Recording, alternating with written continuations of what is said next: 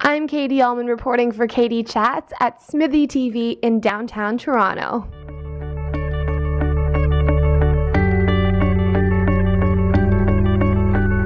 Hi, I'm Katie Uhlmann reporting for Katie Chats in downtown Toronto with composer Andrew Hewitt.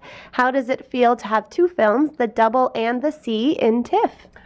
I feel very fortunate and very lucky, and it's fantastic to come all the way over here from London to celebrate it, and everyone else who created both the films. Yeah. What was your reaction when you got each of the phone calls? You mean to create the films in the first place, or that they were going to be shown in TIFF? At the festival, yeah. Well, there'd been rumours, so it wasn't a shock. But I was so pleased that both of them were here. So I can see all the people that I knew here as well who were involved in making them. So it's a lovely trip, yeah. What is your artistic process like in terms of when you get the script and then to the final product? Yeah, no, it varies in every film. And it was very different between these two films as well. Because for The Sea, I only came in when they had shot it. And I went off to a little cottage in Ireland because it's set in Ireland. So I put myself in front of the sea, the film being called The Sea, and I just walked every day there and wrote the music there. So it was a very specific process. But for The Double, I was writing it when Richard Ayoade was writing the script, because he and I like to do that on the films that we do together.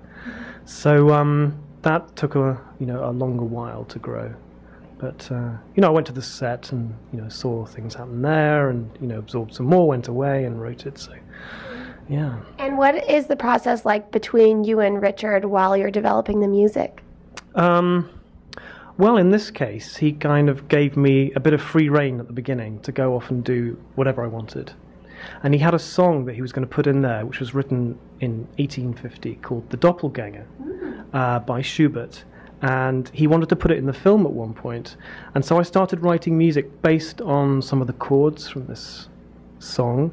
And then Richard took out the song from the film. He changed his mind.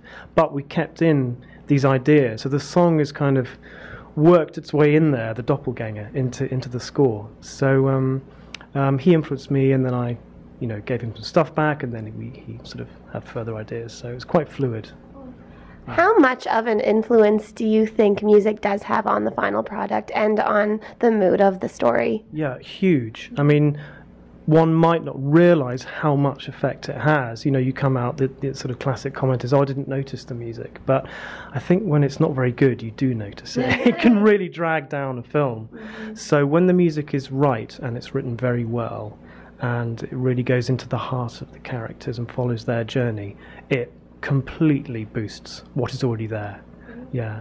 So. And how do you hope that audiences respond to each of the two films? Wow.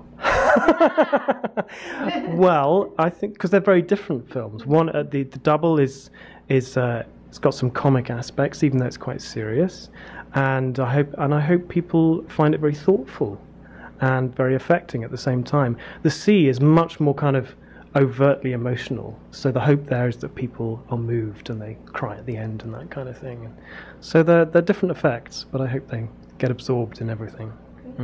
Well, thank you so much. Congratulations, and have an amazing time here at the festival. Thank you very much. I'm Katie Uhlmann reporting for Katie Chats in downtown Toronto.